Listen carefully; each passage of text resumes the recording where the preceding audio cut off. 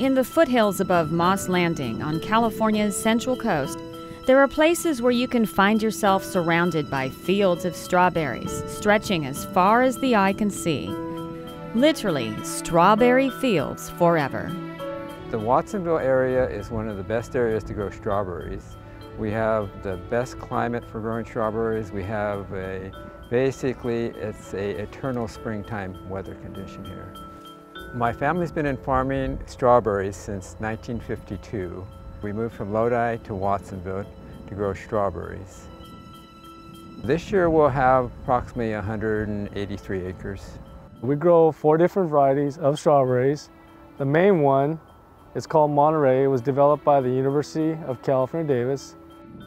Strawberry grower Rich Uto has been farming strawberries here at Sakakihara Farms for nearly a decade. And like many farmers in the state, he's concerned about the efficient use of a dwindling supply of water. We irrigate, we use a drip line. We use a drip system. We have 2-line drips. They're low-flow drip tapes.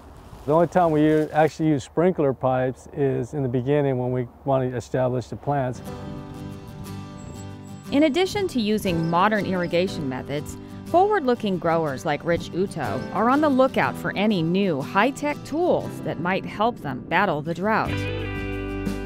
So today we went to a class, software class, it's called Crop Manage through the UC Extension, developed by Michael Kahn. And I just hit save. It's going to help us monitor our fertilizer use, monitor our water use. It keeps everybody in check. The program today is a training on using some online decision support software for scheduling irrigations and nitrogen fertilizer applications. By learning how to use this software, a grower could potentially reduce the amount of nitrogen fertilizer they're applying, thereby reducing the amount of nitrate that would leach into groundwater and protect water supplies. And also they can apply water more judiciously to meet the crop needs and optimize yields, but hopefully use a bit less water. The Crop Manage software project got its start with help from a grant from the California Department of Food and Agriculture's Fertilizer Research and Education Program. The state is also providing financial assistance to growers to install water systems that save water. The State Water Efficiency and Enhancement Program is funded by emergency drought legislation signed by Governor Brown. Sakakihara Farms are grateful recipients. This is a tensiometer from Hortel, and this was funded by CDFA through the SWEET program. What it does is measures the soil moisture at 6 inches and at 12 inches. It runs off of a solar panel. We get it on our phone, meaning that when it's too dry, it'll tell us when it's too dry, and it'll tell us when it's too wet. So I figured we save about 1/3 of the water from applying the tensiometer.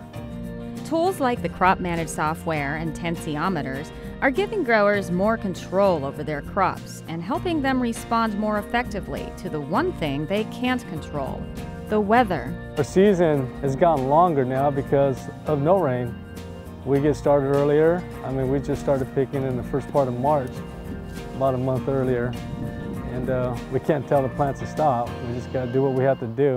We have to deal with Mother Nature just like everybody else does, but we try to do the right thing.